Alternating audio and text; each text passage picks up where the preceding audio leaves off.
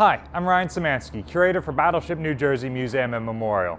Today, we are at the site of one of our lost 5-inch gun mounts because a very surprisingly common question I get asked is what happened to the 5-inch guns that were removed from Iowa-class battleships? This question surprises me because I've never thought about it. Like, the guns needed to go, so they got rid of them. Like, I don't know, they were already old and nearing obsolescence in 1982. Nobody ever asks what happened to the 5-inch guns that were removed from Frammed, Fletcher, or Gearing, or Sumner-class destroyers. Okay, so what happened to these guns? Short answer, we don't know. Not even sure where to look for documentation on that. One place that I've partially looked is Richard Landgraf's book, which you can get on Amazon. It's a pretty good, it's self-published, but it's a pretty good book about his time working at the Long Beach Naval Shipyard, where he worked on New Jersey and Missouri. I've only read a couple of chapters that specifically relate to the Iowa-class battleships, and he doesn't specifically say what happened to the guns, but potentially in other parts of the book, he might say what happens to those sorts of things when they're removed. I'm not sure. The real reason for this is there is one piece of evidence out there that gives me an idea of what probably happened to the guns. So that's my best guess. We're going to talk about that in a little bit. First, Iowa-class battleships were originally designed with 10 twin mounts of 5-inch 38 dual-purpose guns. They carried these all the way up until the 1980s. In 1982, when New Jersey is reactivated for service at the end of the Cold War, this is the big one where they put in all the cruise missiles, they decide they have to remove 4 of the mounts. The 2 that are on the 01 level are retained. The forwardmost one on the 02 level is retained, but the 2 aftermost ones on the 02 level are deleted. The very aft set of mounts is deleted so that a deck can be built over that area, and that is where the after Tomahawk cruise missiles are installed. The midship mounts really could have probably stayed. The type of boat winch that was added really obscures their arc of fire, as does the deck for the midships mount, so part of it might have been the restricted arcs of fire. The main reason is the weight. They had to save weight. They removed all the World War II era anti-aircraft guns. They removed a lot of crew billets, which has a ton of associated weight with it, and food stores and uniforms and the personnel themselves and other things. They removed a lot of electronics and other things, and they still had these thoroughbred battleships weighted down beyond the maximum that they were designed to do.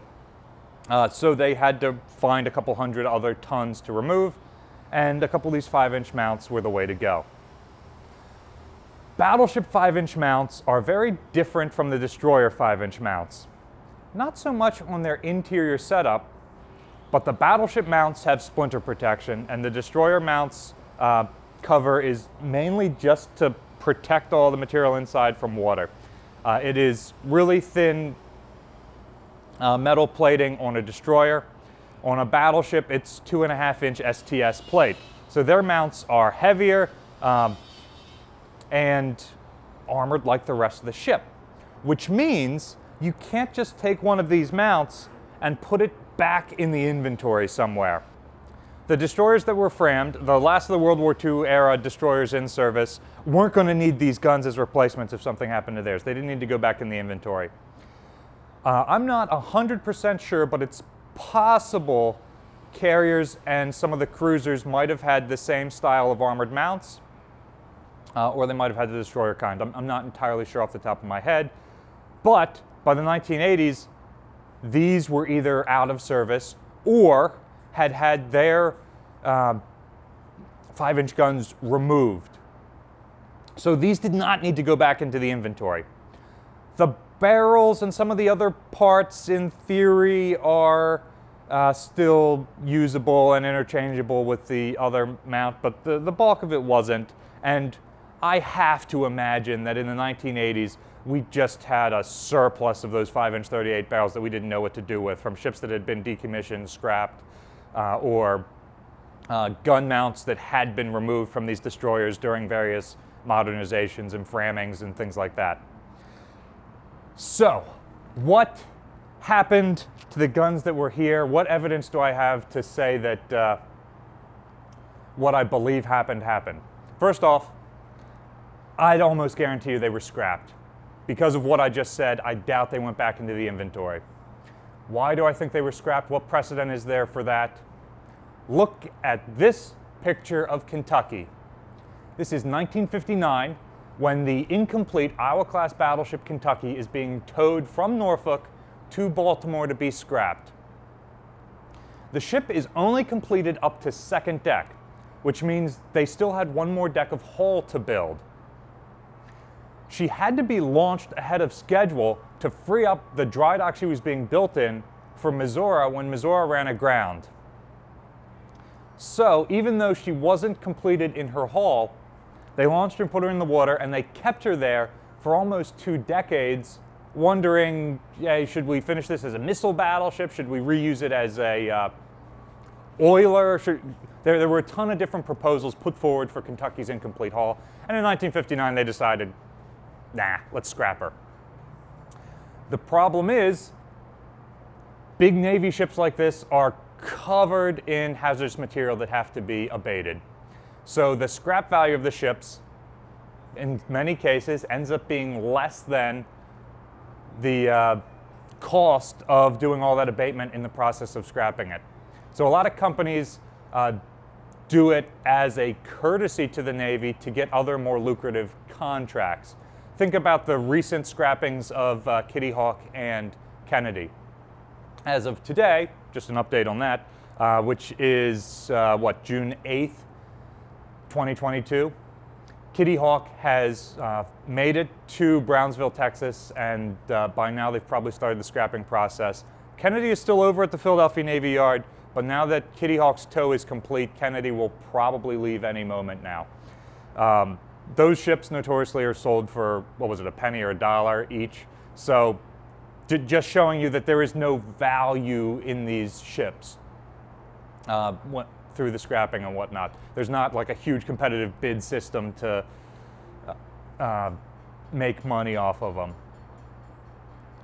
So, in order to increase the scrap value of Kentucky, it seems like all of the various pieces and parts of Kentucky that had been made were put on the deck along with the ship.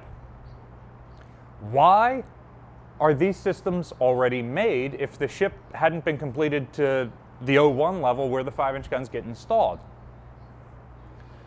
Because of the armor plate on things like the gun mounts, those are long lead items. Also, gun barrels are a long lead item. It takes almost as long to make one of those as it takes to make the ship.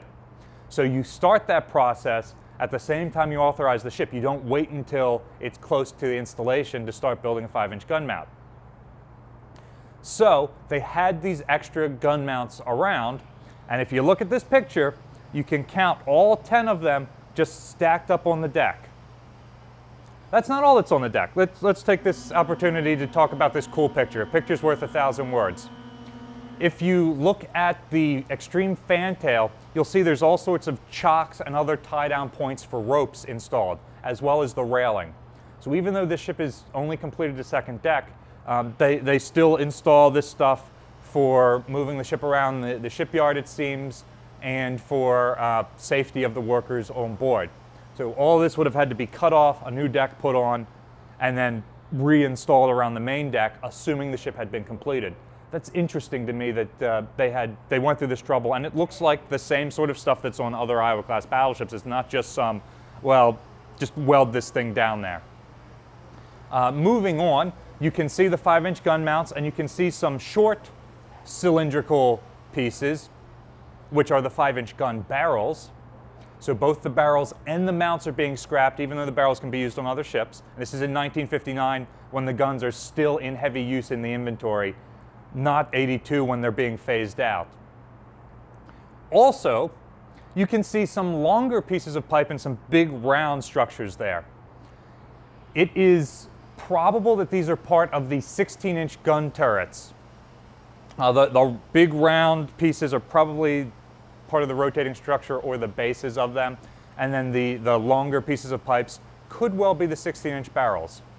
We know that spare barrels from Montana's and later Iowa's were kept in the inventory to swap out with the Iowa barrels as they needed to be relined. So I'm not sure if they had enough of them that they were able to send some of these to the scrappers to give them a little bit extra money to take the job, or if what looks like gun barrels could be, say, the sections of the armor plating for the various director tubes, which again, armor plating, long lead item. So the wiring trunks for the main battery directors that go all the way up the superstructure, that could be them. Could also be the propeller shaft, which comes in sections that would then be inserted. And you don't tend to install those until after the ship is already completed and launched, which may or may not have been done on Kentucky. Probably because she was incomplete, even though she was launched, they were not installed. The idea being she would be returned to dry dock to be completed, and that's when they would be on there. So maybe those are propeller shafts. They're probably 16-inch gun barrels, but could be other things. I suspect, but don't know for sure, that the Navy only kept an extra 36 barrels around, which is one spare for each Iowa barrel, and didn't keep all of the 16-inch barrels they had saved. So some of them might have been with Kentucky to be installed had the ship been finished and then just sent to the scrappers. You'll also notice that the 16-inch gun houses have a roof over them. That's a big 4 or 5 story pit in the ship. So oftentimes under construction there will be a coned over roof there. And the final cool thing you can see in this picture, all the way at the bow, at the far end, you can see that there is a fairly big, looks rectangular in the picture, structure sitting crossways on the deck. That is the hold level of the hull. When her bow was cut off to be installed on Wisconsin after Wisconsin rammed Eaton in the mid-50s, they only had to cut out part of Wisconsin's bow, the part that was broken by the collision. The part on top, which was undamaged, was retained, the main deck level, because because Kentucky hadn't completed the main deck. There was nothing there to use. Also, the lowest level was perfectly intact because a destroyer doesn't go that low in the hull. So they left the lowest part there on Kentucky for if they completed the ship when they reconstructed her. Just a little bit of cost savings. And again, they didn't need it when the ship was being scrapped, so they just craned it onto the ship and sent it to Baltimore to the scrapper along with the rest of the vessel. Just to wrap up, my guess, and I'm not 100% sure of this, not even 100% sure where to find documentation that would say what happened to these guns. My guess, to the question I get entirely too often about what happened to the missing 4 guns on each of the Iowa-class battleships, is that they were scrapped when the ships were decommissioned. If you have a better idea, know somewhere you could look for the documentation, or know without a doubt what happened to these guns, there's one at your local VFW hall sitting on the lawn, let me know. Hit the comment section down below. If you have other questions you'd like to see addressed in future videos, also drop them in the comment section down below, or head on over to my Facebook page linked down below. You're much more likely to get a quick response from me there because we get a heck of a lot less comments than we do on the YouTube videos. Battleship New Jersey receives operating support from the New Jersey Department of State, also from a number of other businesses and private individuals like yourselves. We really appreciate the support you guys have given us, and there's a link in the description below if you'd like to continue supporting us by donating. You can also support us by liking, sharing, and subscribing this video so more people find out about the channel and our museum. Thanks for watching.